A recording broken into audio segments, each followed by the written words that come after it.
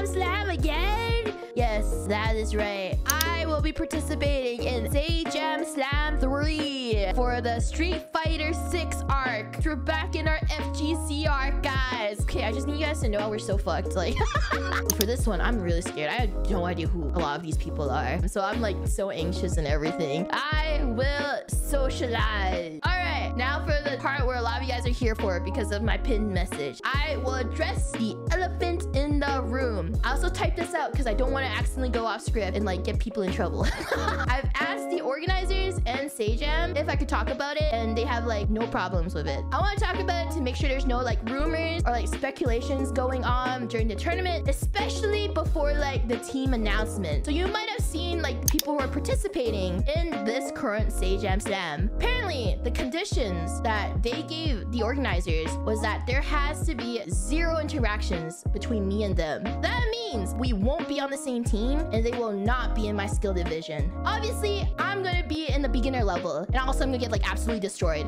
but they will not be in that skill division, so we will not fight 1v1. And Jam even asked me if I was okay and comfortable with it a few days ago, and if I was really uncomfortable and stressed out about the whole situation, they won't let them participate. I was honestly like really surprised that he even gave me that option, since this was like the first time anyone has ever like asked this of me, and like he didn't have to do that. And I won't lie, I was really anxious, but I said it is not fair to kick the player out when they were not involved or responsible, especially when I know they're very passionate about fighting games and the FGC community. They really want to be here and I will not take that away from them. And we all know that I suck at fighting games, and me getting kicked out won't really matter that much in the long run. So I was honestly really surprised that Jam wanted to make sure I was okay when it was really just easier to ask me to step down instead. I've been outcast before, I've been ostracized in the past. I was even denied entry for tournaments and events in the last 6 months. So like I know how it feels to be like excluded, and I don't want that for others, especially if the event is something they're passionate about. So I told